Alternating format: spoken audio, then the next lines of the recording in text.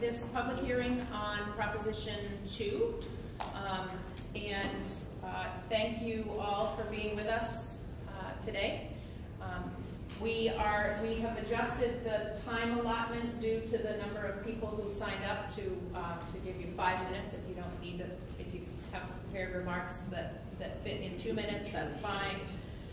But we'd be happy to hear a 5-minute presentation. If you are not able to share your thoughts within that amount of time, we welcome you to send something electronically to our committee assistant, who is standing by and able to direct that to us electronically. So just for, by way of review of what this process means, and if, hey Mike, do you mind grabbing that door? The process to amend the state constitution is a long process and tends to be rather challenging for the purpose, I think, of making sure that we have a lot of consideration and take a lot of time to think about whether we want to amend our constitution. So to review that process, the Senate needs to propose a constitutional amendment, and in order to start the ball rolling, the Senate has to adopt that resolution, that proposition to amend the Constitution. And in the same biennium, the Senate or the House also needs to adopt the resolution exactly as written by the Senate. Both chambers then need to act on the proposition again in the following biennium, so that would be in the 2021-22 biennium for the purposes of this proposition.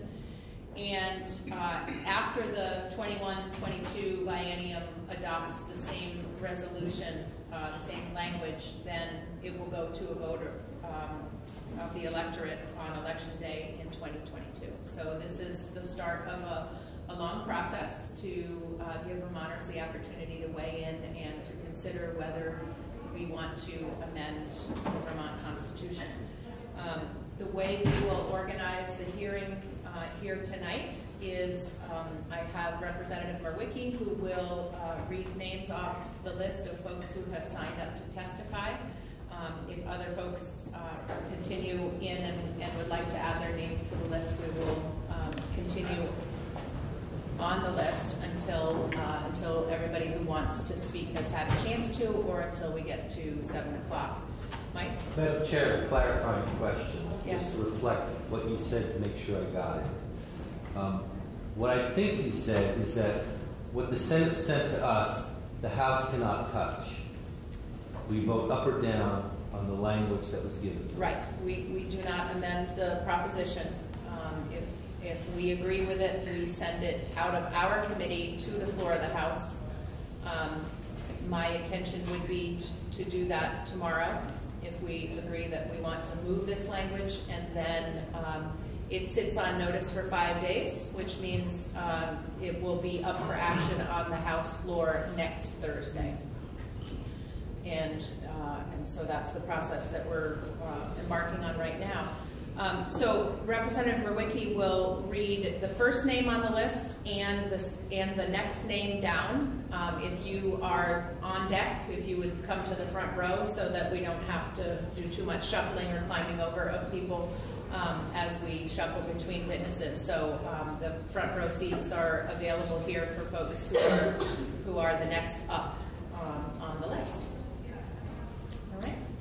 So go ahead and read us our first name. All right. First up is Edward Gilbert Jr. And next on the ready is Tabitha Phol-Moore.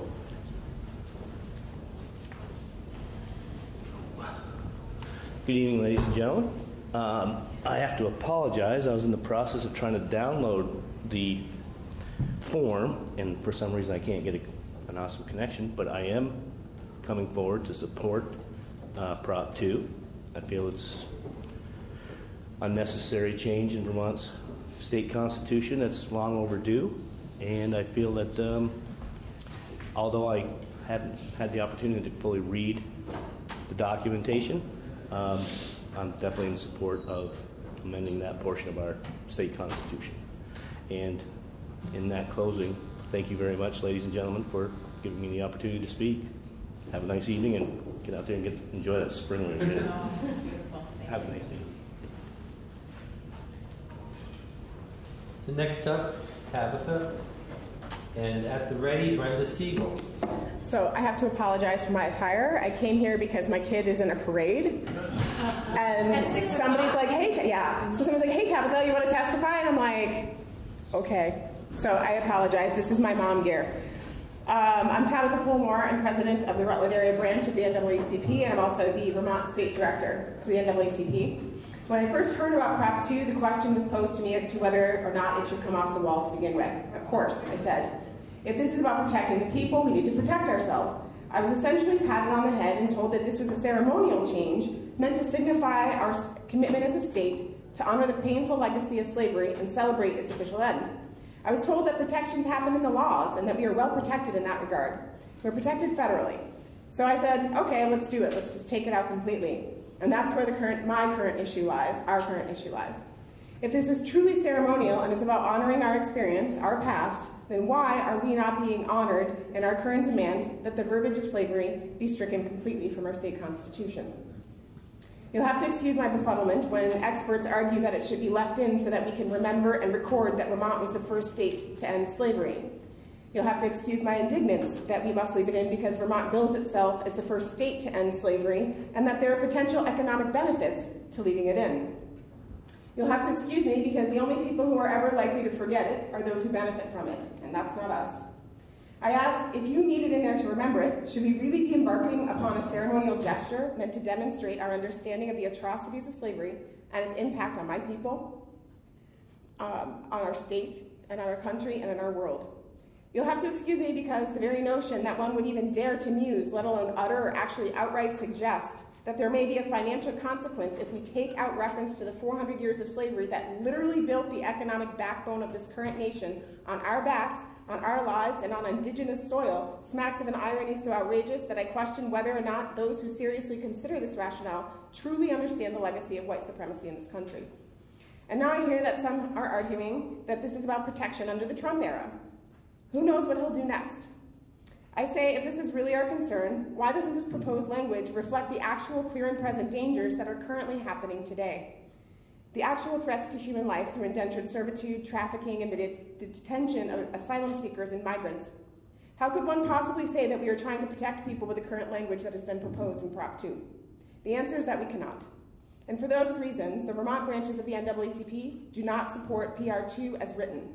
While we appreciate and support the effort and the spirit, if the goal is to get it right, let's first determine what our true goal is, and then change the language in a way that thoroughly protects and reflects what I know the true intentions are of the Vermont legislature. And that's really all I have to say. 2 minutes left. Thank you. I would like the impacted communities to go before me, and if there's time for me at the end, I will go. Is there any new names? Mark Hughes is after Brenda Siegel.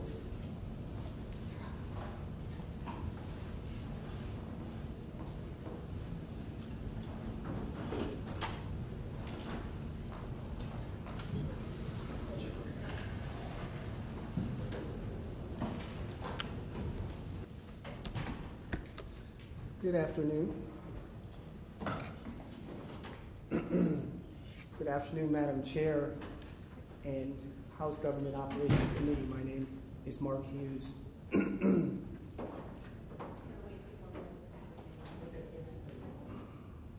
For the record, I am the Director of Justice for All and a coordinator for Racial Justice Reform Alliance. I'm offering testimony for your consideration as you move into deliberations and possible vote this week. 2018, we introduced the new hope for racial justice reform by advancing Act 9 into law. It was the first time in history that that there was a legislation creating a panel and an executive director to promote racial justice throughout the state by mitigating systemic racism. Last year, This committee also entertained House Resolution 25, which stayed on the wall. It was a resolution to amend the Constitution to address slavery, what we're looking at right now. Last year, the Vermont Democratic Party also reaffirmed its platform position on the matter. The Vermont League of Cities and Towns also did so. And very recently, the Vermont Episcopal Diocese Council and the Governor's Workforce Equity and Diversity Council all unanimously voted for and upheld the approach of Act 2, Proposal 2.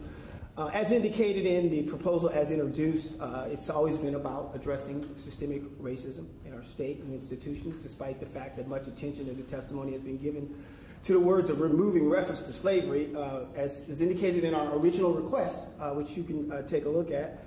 I'll send a link over to you. This has never really been the Alliance's primary goal. The Vermont Constitution in the current state is unclear on slavery. Making that clarification enables us to take major steps in addressing systemic racism in Vermont. And though the Senate's decision to remove the term addressing systemic racism in our state laws and institutions created some confusion surrounding our intent, the current proposed language satisfies the objective of providing clarification on slavery prohibition. We support the amendment as passed by the Senate.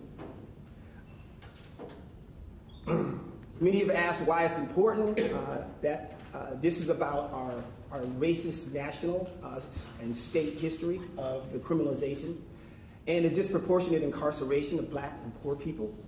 It expands in concentric circles beyond this, adversely impacting African Americans' fair and equal access to housing, education, health services, employment, economic development. The 13th Amendment does constitutionalize slavery for the punishment of crime.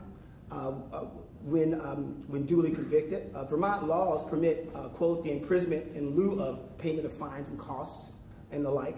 And the article under amendment consideration in the Vermont Constitution provides an exception that permits slavery when bound by law for payment of debts, damages, fines, costs, and the like, which did not seem to come out in testimony with Professor Teachout. Collectively, this is the literal criminalization of poverty. It's the new slavery. Our research with Act 54, Act 9, the fair and impartial policing policy led us to understand that state laws and institutions inherently create and sustain racial disparities. The constitutional amendment is a continuation of our work to dismantle this systemic racism. We successfully convinced the Vermont Democratic Party to adopt a platform to address slavery in the Constitution and lobbied the legislature for resolution HR 25 last year.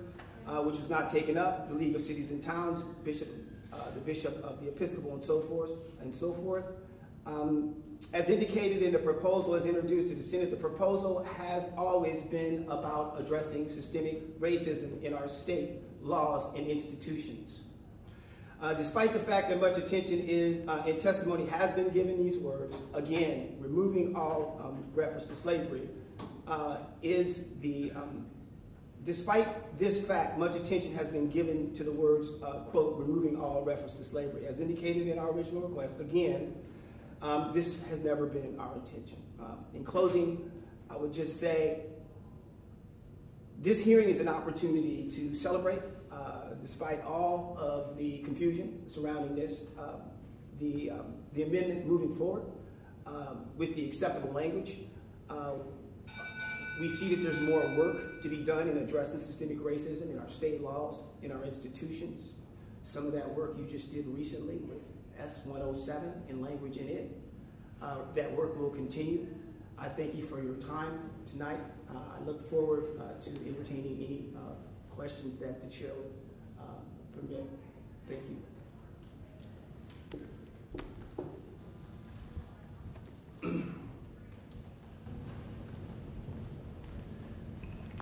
Brenda, you would be next up.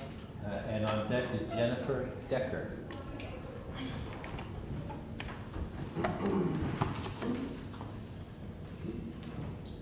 Also, please forgive me, I did not know I was testifying until I got here today. So, for the record, I am Brenda Siegel from Newfane, Vermont. Thank you for holding a public hearing on this very important matter. As I said earlier, I don't think that my voice matters nearly as much as the impacted community's voice that you hear today and throughout the legislative session and beyond. I understand that there are conflicting opinions from the impacted community on Proposition 2, and while I support the spirit of Proposition 2, I'm concerned that the amendment does not reflect either the need to protect or the desire to address long-time suffering and systemic oppression of marginalized communities in our state. My understanding is that several members of the impacted community testified in the Senate that they did want the language entirely removed, and that was not addressed in this amendment. I see time and time again the voices of impacted communities, marginalized communities, whether it be racial justice, whether it be poverty, whether it be anything else, end up ignored or left out when policy is made. I think it's something that we can work on. I also understand that there are others who are comfortable with the language. And again, it's their voices that matter more than mine. I do feel that those concerns and the full breadth that should have been given to them were not heard. I would like to address that in this state there is trafficking, there is indentured servitude, there is a large racial disparity in our prison system, and I am concerned that if this amendment is to pass, we need to remember that there are still issues of slavery happening in this state that we need to address in the coming session as quickly as possible, because we cannot allow this to go on, and the hate is growing in our state, not getting better. We need to address this. In closing, I'll say that I very much hope, like you're having a public hearing today, that in your committee rooms, you will invite in those communities for the issues of racial justice, for opioid policy, for economic inequality, and you make sure that you're hearing from those communities and that you are reflecting policy according to their experiences in the future. I know that this did not come from your committee, and I recognize and respect that. This is my first chance to speak up about it. And so I came in really wanting to reflect what the impacted community wants, and I hear that there's conflict, and so I personally am conflicted, but I want to make sure that we are focusing on the fact that there is trafficking, indentured servitude, and racial disparity in our prison system right now. There is slavery now, happening now, and we need to make sure we're addressing that as well as a constitutional amendment.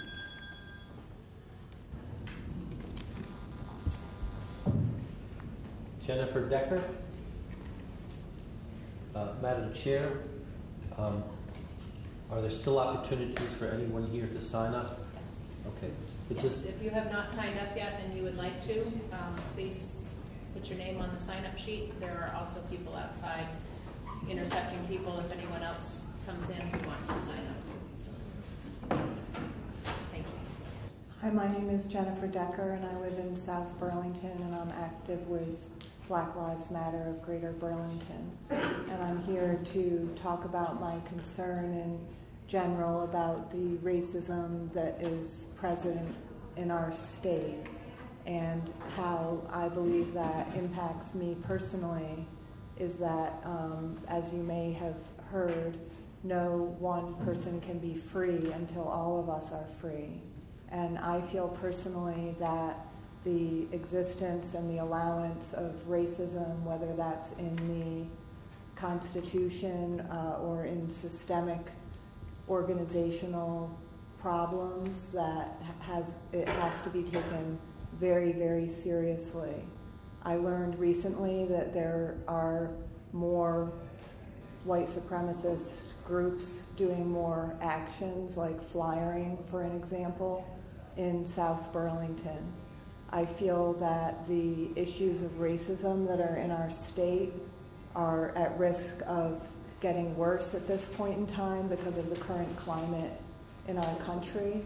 And I would like to be a part of seeing how we could all take very seriously the ways that we can possibly change this. In regard to the specific proposal, I agree with the last speaker that having heard different perspectives makes the situation really challenging, but I also feel that that in itself is evidence of the systemic problems with including the voices of marginalized people and impacted communities, because I think some of those issues could have had time to be resolved in a more hopeful way if there had been a process that is potentially more inclusive. So how can you, in your situation, be able to find a way to have a very inclusive process at this point in time? I agree that it would be very important to find a way of opening up your committee and finding a way to do that so that you can get this right. So with that, I just want to say, to me, this issue is very, very urgent, and it's not something that I think we can waste time on doing the right thing. I personally, as a Vermonter, feel very embarrassed that we have any references to slavery remaining in our Constitution, and it does not appear from that perspective that we were the first state to abolish slavery. And so what can we do about that today? I think that the onus is on all of you in terms of being responsible and accountable to the situation at hand and finding a way to be as inclusive as possible in your deliberations. Thank you.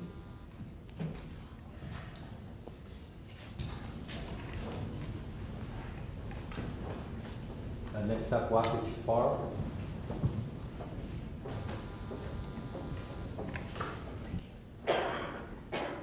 Thank you, Madam Chair. My name is Phol-Moore. I'm Palestinian American living in Richmond, Vermont. While we are talking about the language in the Constitution about slavery and why it is necessary to take it out and to change it, I'm afraid that the feeling will be if we change the language, it means the situation has been changed. Black American and brown have been suffering from slavery from the beginning of this country. And because of the system and the founding father of the Constitution and this system owned the slaves, it seems the people in power privileged to continue a system of racism and discrimination. Here in Vermont, the first state to abolish slavery, we still silent about sending Black American to jail working for less than $1 an hour. We are living in a state where the migrants are living on the shadow, and we are not speaking out while we need them here on the state. Instead of welcome them, because our economy depends on them, they are our sisters and brothers, and we are silent about their treatment, and they are living on hiding and on the shadow of their jobs. Their children are not allowed to participate in the community they are living in. After we passed Act 54, there was a full study of where racism and discrimination in the state of Vermont exists.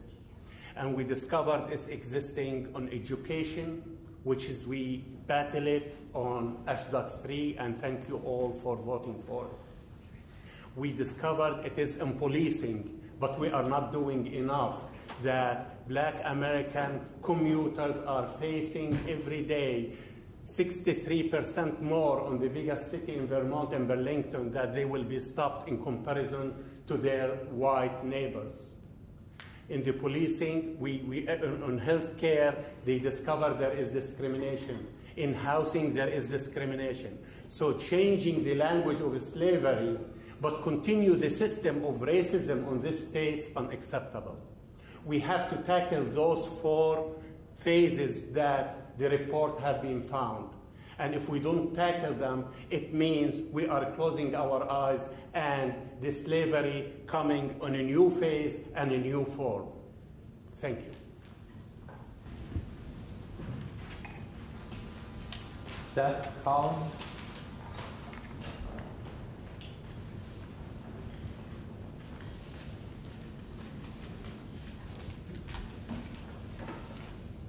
My name is Seth Collins, and I live in Berlin, Vermont, and I am in support of this bill being pushed forth.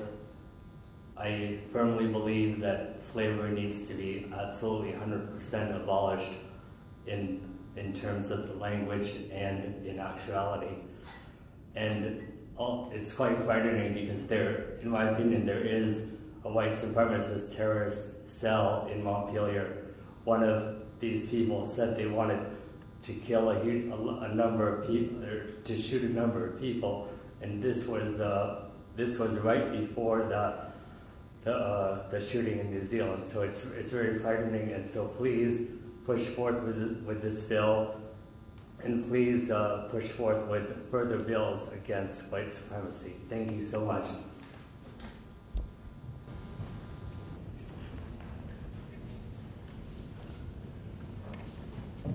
Is there anyone else who cares to have testimony given today?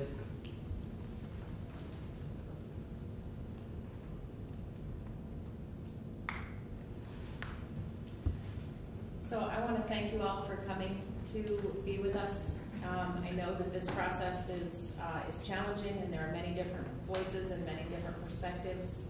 We thank you for traveling all this distance to be here.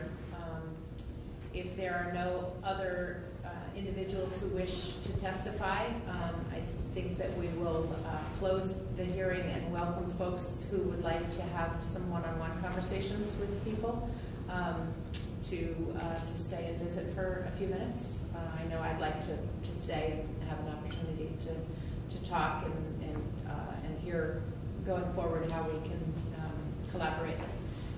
So thank you so much for being here. Thank you, committee. Thank you, staff, for being with us this evening. And we will adjourn this public hearing and welcome some conversation.